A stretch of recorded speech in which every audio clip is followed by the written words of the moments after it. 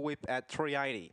Those are the main three in betting. So very good afternoon to all on RSN Sky 2, wherever you are around Victoria. There's the green light, set to go. First of 12 from Bendigo, about to get underway. Set.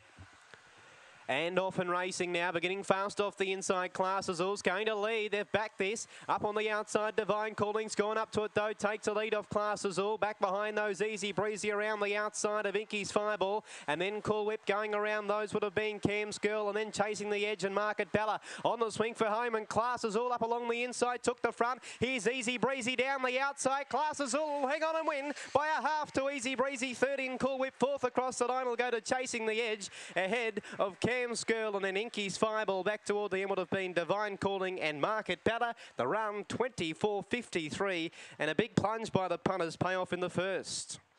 Class Azul number one scores and scores well. And it was $10 into 330 for Laura Barnes, and it scores well. One under her. 158 and 2 goes in the frame. 158 and 2. 158 and 2. 24.53 the run. First split 6.61. The second 11.58. The run home 12.95.